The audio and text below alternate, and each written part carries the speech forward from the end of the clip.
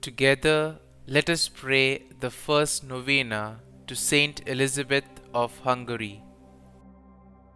In the name of the Father, and of the Son, and of the Holy Spirit. Amen. Opening Prayer.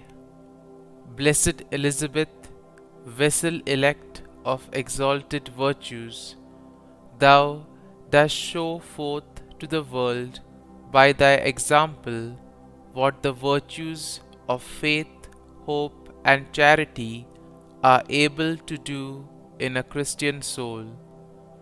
Thou did employ all the powers of thy heart to love thy God alone.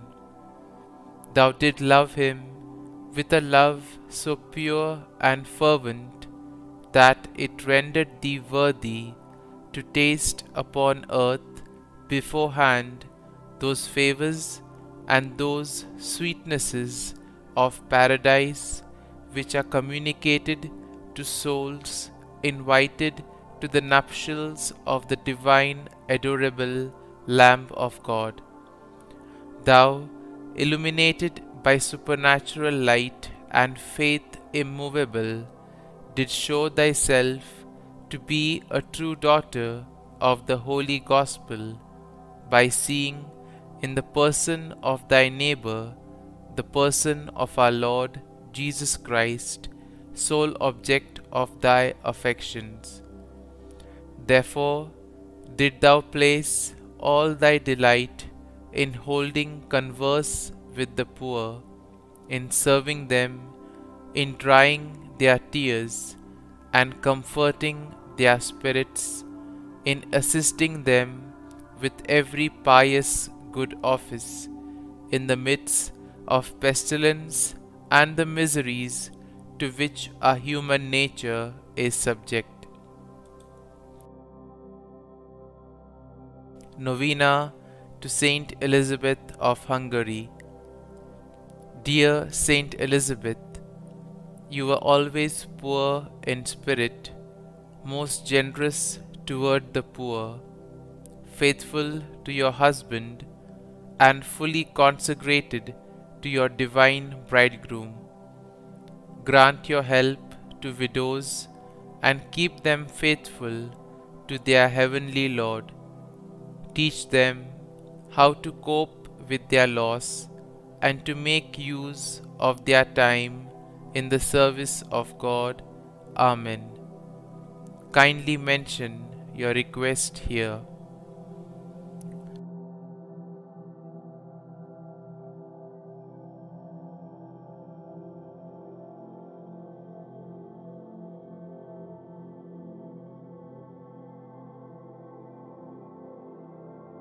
St Elizabeth of Hungary, pray for us.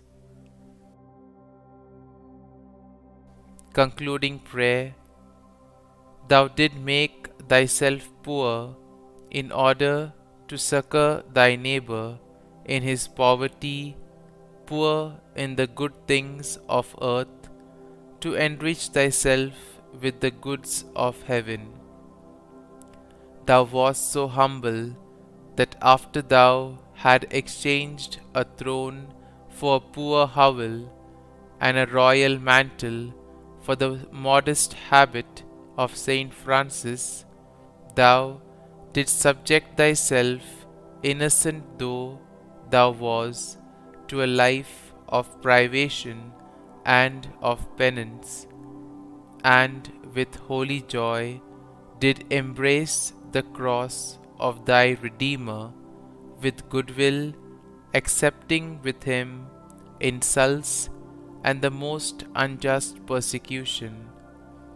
Thus did thou forget the world and thyself to remember thy God alone. Dearest Saint, who was so beloved by God, vouchsafe to be the heavenly friend of our souls, and help them to become ever more and more acceptable to Jesus. Cast down upon us from the height of heaven one of those tender looks which when thou wast upon earth, healed the most distressing infirmities. In this our age, so depraved and corrupt, and at the same time so cold and indifferent to the things of God, we have recourse to Thee with confidence, in order that we may receive from our Lord light for the understanding and strength for the will, and thence obtain peace of soul.